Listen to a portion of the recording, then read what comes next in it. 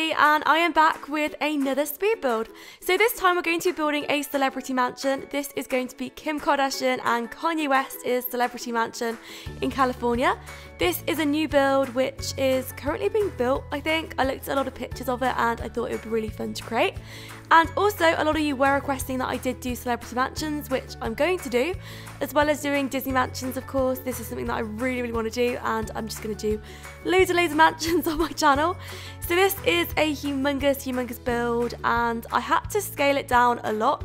What was happening was I couldn't get it completely accurate, and also I could only have the house with I think about 5 or 6 bedrooms by the end, and I would imagine the real mansion to probably have about 10 or even more than that. I have no idea how many bedrooms it would actually have, but I really did, and I paid a lot of close attention to the front rather than the back, because the back I had to make up, even though there are pictures online of it.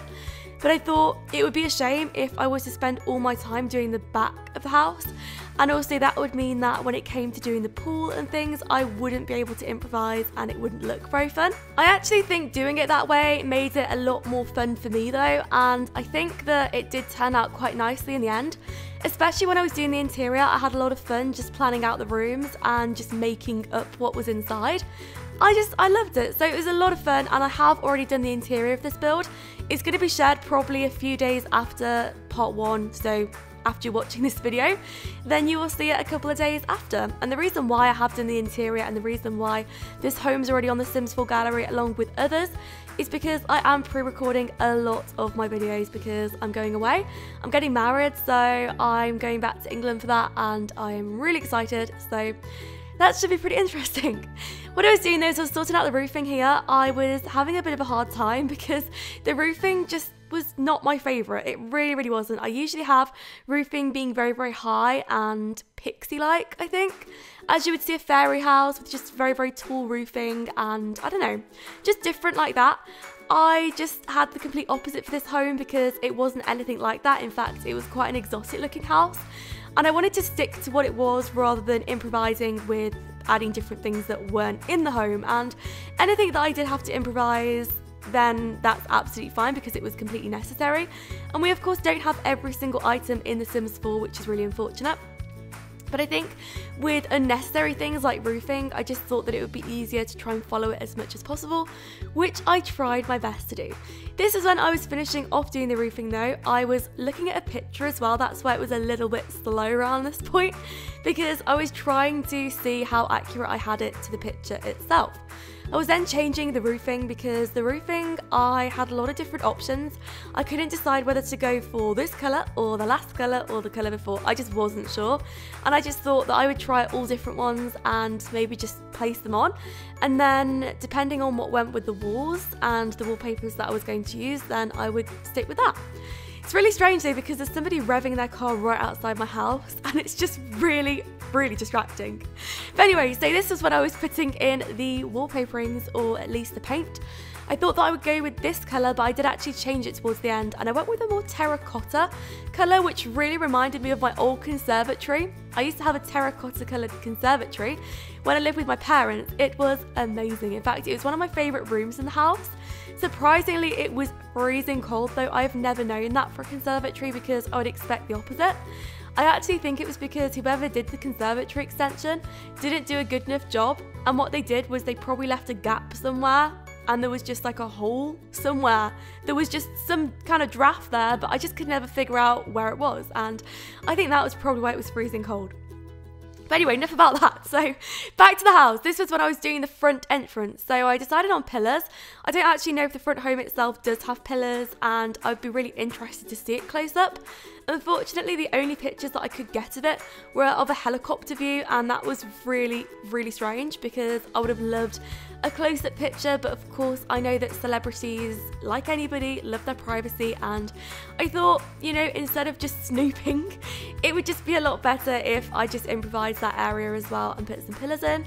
Of course, the front door won't be completely accurate, and I did actually change it to a more traditional look towards the end, so you'll see that as well. But I was also having a lot of fun just putting the pillars around, and I was trying not to overdo it because the house itself doesn't have a lot of them. I put in a circular shaped window over the front there, and that is because when I was looking at pictures of the actual build, it did appear to have something very, very similar to that over the front door. So that's why I put that in. What I was doing here is I was then experimenting with this oddly shaped room and I was trying to put some windows around it. I did actually change the windows eventually because I found some windows that looked so much better than that, and I was so incredibly happy with how it looked in the end. I was then just finishing off just putting around various windows around, and I actually used the French shutters windows, and that's because when I was looking at the pictures, that's what I saw on the build itself, and I thought that that just really suited it.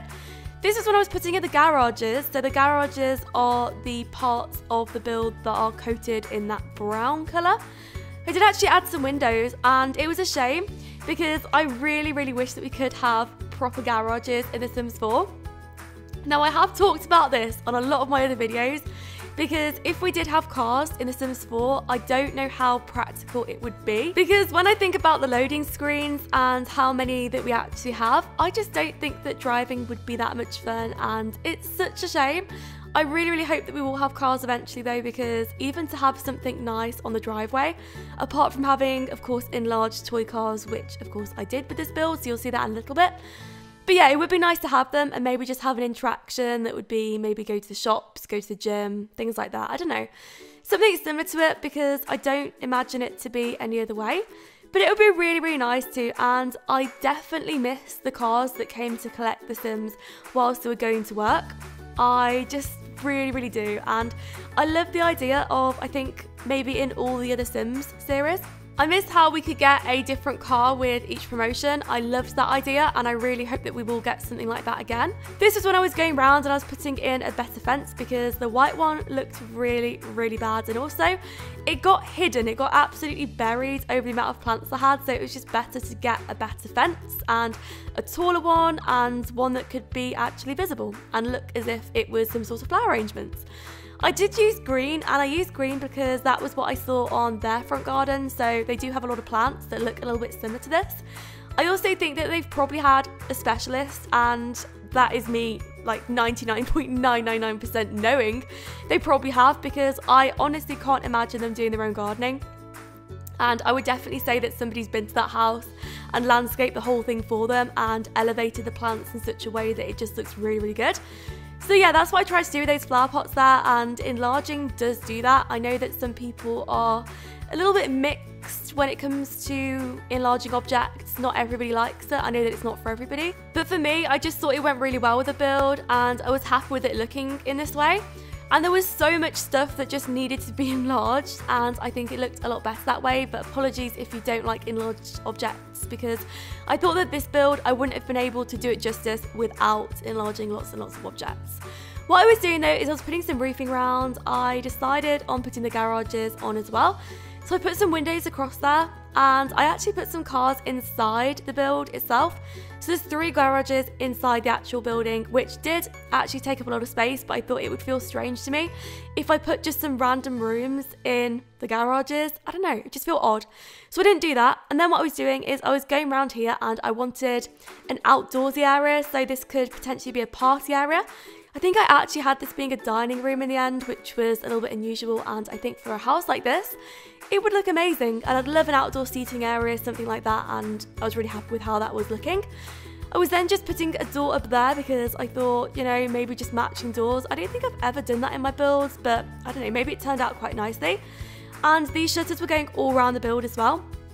That was something that I definitely repeated, and the back doesn't look anything like it would do normally, I don't think, but I still think it looks nice. I did have to make a lot of things up though, and I also had to make sure it was the right size because I wanted the whole garden to fit around it, and I had loads and loads of ideas of how I'd want the garden to look. So I definitely wanted to make sure I had enough room to do it. This is when I was going around the sides here and just doing the same as I did on the front. So I actually spent a lot of time on the sides, and that took me quite a few minutes to do, but I thought it looked nice anyway, and it was definitely worth it because even the small details in this home, even the little things, I think make a big build, and I was very happy with it and how it looked.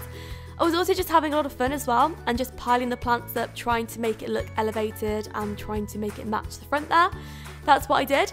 I was really thinking about the roofing, and I was thinking about changing it, but I honestly can't remember when I did that.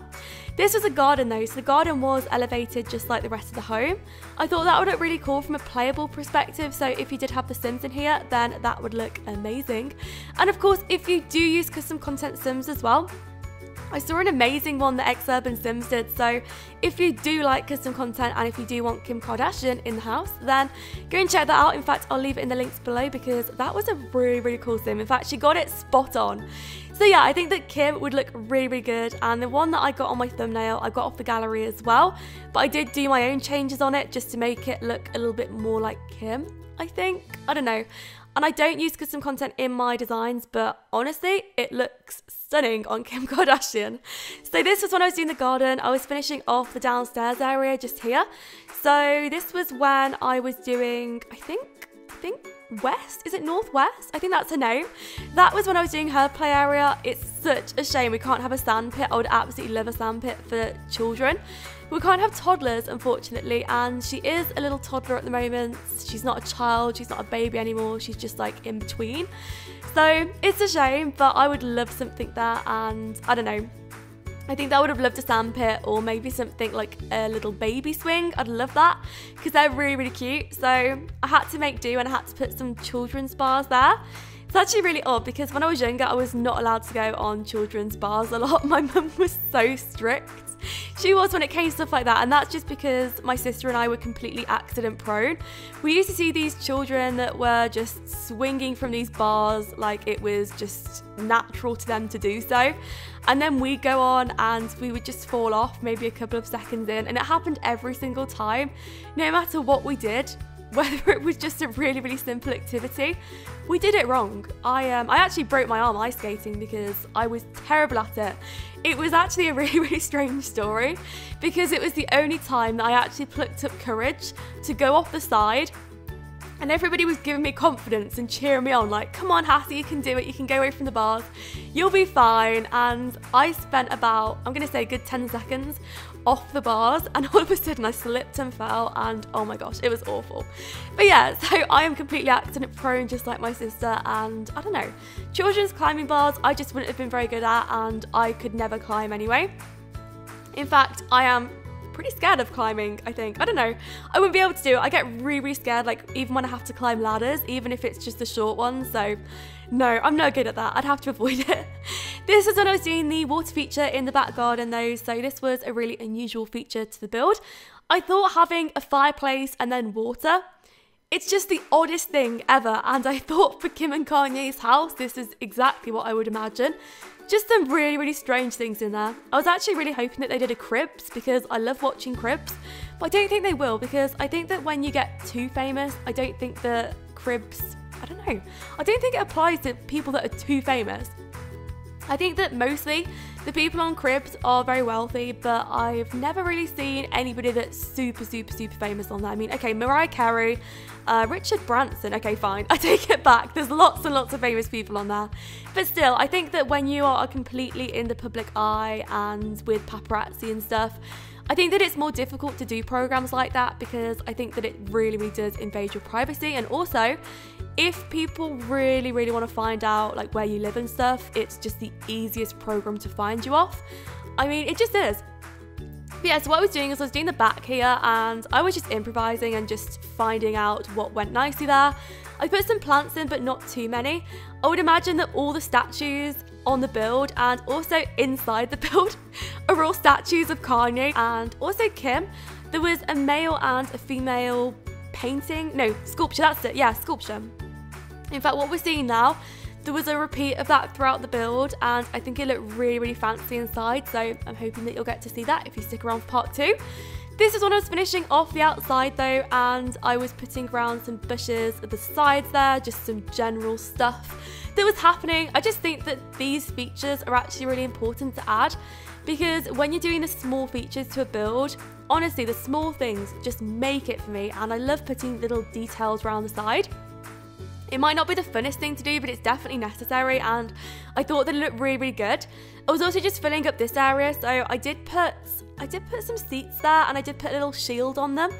I don't know why, but I just thought it probably just gave the garden area just a little bit something extra, so that's what I did.